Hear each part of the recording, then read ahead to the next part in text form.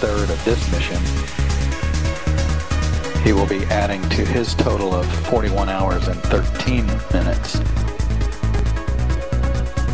Everything going very well for the preparations for the spacewalk. In fact, at this point, although it's early, they're about 10 to 15 minutes ahead of schedule.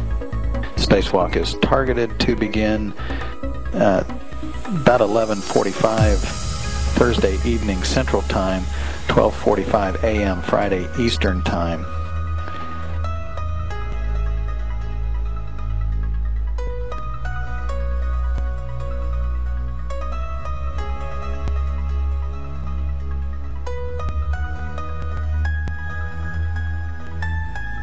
Also assisting in the Quest airlock is Shuttle Commander Mark Kelly.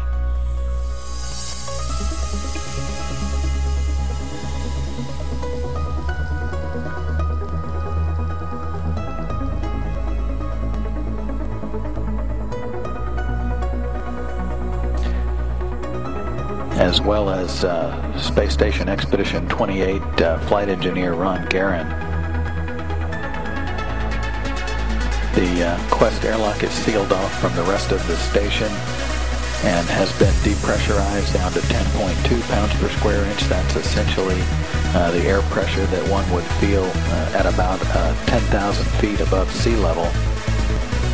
The rest of the station remains at 14.7 psi. That's the air pressure that you would feel at sea level.